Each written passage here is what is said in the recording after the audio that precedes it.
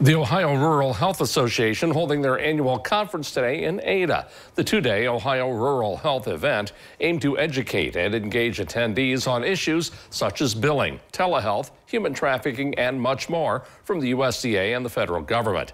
A panel discussion featuring 3 women leaders from different areas talked about their different journeys to find superpowers to success. They also had the chance to listen to the report on the state of rural health.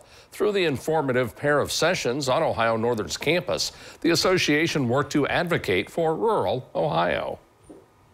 The biggest issue that we have is lack of resources. So anything that you can say that people lack in an urban area, you can almost multiply that for a rural area. So transportation, insurance, providers, you name it, we're lacking it.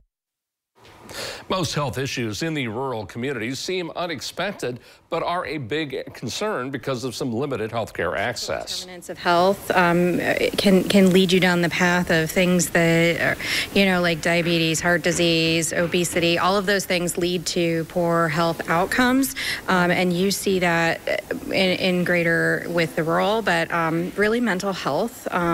Suicide rate among farmers is big, and I don't know that anybody's even talking about that.